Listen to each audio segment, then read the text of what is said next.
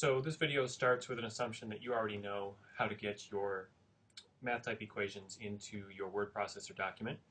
This won't go over that. Just a couple quick, this is the first of two quick MathType tips in this video. This one, or in this Sophia packet. This one will cover some shortcuts, or one shortcut that will save you tons of time. So however it is you're doing it, you're going to insert your MathType equation. MathType opens up. Turns out that over time, you'll notice yourself typing the same thing again and again and again and again. For example, in order to type f of x equals, you've got to do f. If you want it to look nice, you have to come up here and grab your parentheses and then type x, and then come here and type the equal sign. So it was one, typing, we had to type two letters, one symbol, and grab one thing from the menus. We can streamline that process quite a bit. Here's how.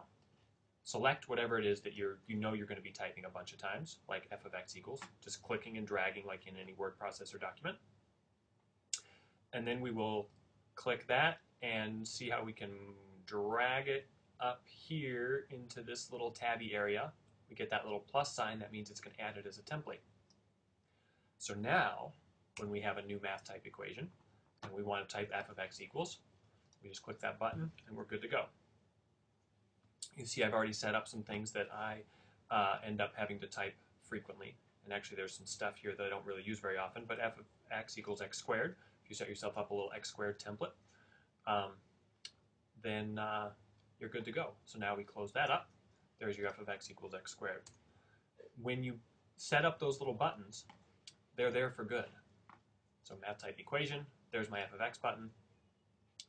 Huge time saver, especially as you get more and more complicated things that you're trying to type into MathType. An example, and then you can organize these, your little sets of buttons by topic area, by whatever you want. I work on a project called the Connected Math Project. It's a middle school math project. I have to do a lot of fractions.